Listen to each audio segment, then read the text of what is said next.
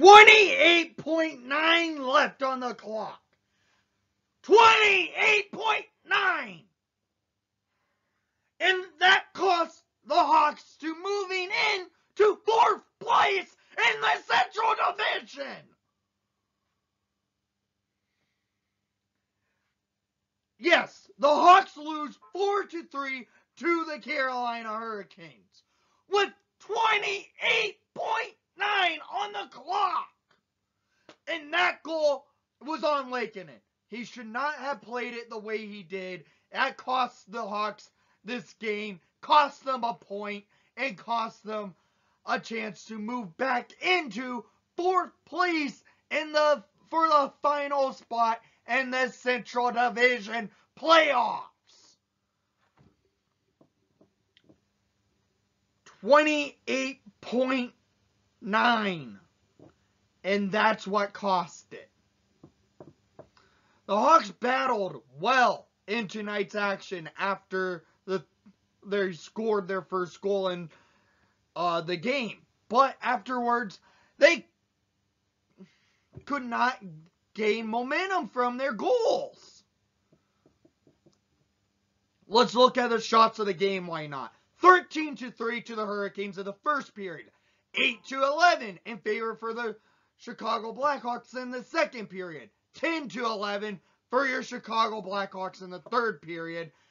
31-25 for the Hurricanes in tonight's game. Total shots on net. Right there, as you can see, in the first period, the Hawks were on their heels and they couldn't play hockey, it looked like. Then face-off percentage. 52% of the time, the Hurricanes won. To the Hawks, 47% of the time at the dot. And it cost them. The Hawks cost them at the dot.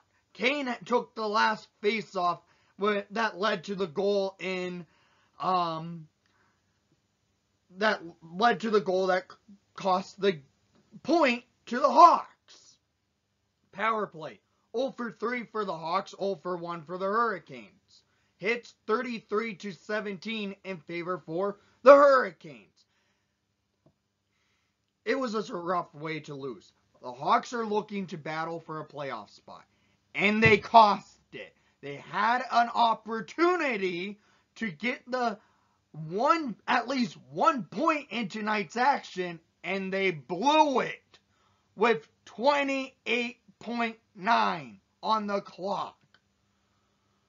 Let's look at the goals of the game, why not?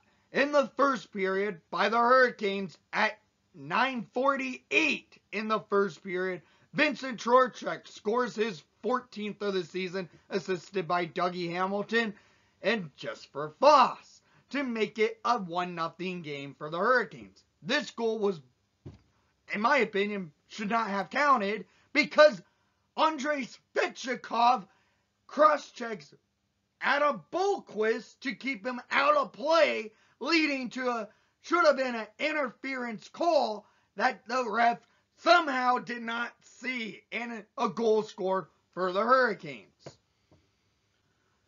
The Hurricanes had all momentum in the first period, and they took that momentum early into the second period. At 2:22 in the second period, Warren Farrell goal with his first of the night, 7th of the season, assisted by Jordan Staal and Nito Niederreiter. This goal was a weird goal that went in, leading to the Hurricanes to have a 2-0 lead. So the Hawks are now down by 2, and they look lost. They don't have any momentum on their side, cannot get any plays out of their own zone. They were stuck until 15:21 in the second period, scored by number 8, Dominik Kubalik. His 12th of the season, assisted by number 48, Wyatt Kalynuk, and number 44, Calvin Dahan, to make it a 1-goal game. After this, Hawks have momentum, moving the puck, and we go into the third period. In the third period, where goals were just aplenty, and this cost the Hawks the game in the last minute. So at 5:46 in the third period, score by number 38, Brandon Hagel, his 5th of the season, assisted by number 77, Kirby Doc. Doc gets the puck and shoots it on net for a rebound, leading to Hagel in the paint and getting it in past Reimer to tie it up. But the goal, that tie game does not stand at 6:54 in the third period. Warren Foegele with his 2nd of the night, 8th of the season, assisted by Niederreiter and Stoll to make it a 3-2 Hurricanes lead again. This goal was like one of those weird goals where the puck is bouncing all over the ice and it gets in, where Foegele gets it behind the net and goes between the legs, hits Kalinuk's leg, and into our net. 3-2 Hurricanes. But the Hawks are not done scoring. At 10:24 in the third period, scored by number 17, Dylan Strome, his 7th of the season, assisted by number 5, Connor Murphy, and number 13, Matthias Janmark, to make it a 3-3 game in the third. Right after that goal was scored, Strome tips it in from a shot from Murphy, and it gets well deflected down into the net. Hawks tie it up. Momentum should be on the Hawks side, but no. Hawks and Hurricanes knew this is a big game for 2 points, and the Hurricanes managed to win it. So, the final goal of the game, as I've said, with 28.9 on the clock, Jesper Foss scores his 5th of the season, assisted by Vincent Trocheck and Brett Pesce, to make it a 4-3 Hurricanes win. Yeah.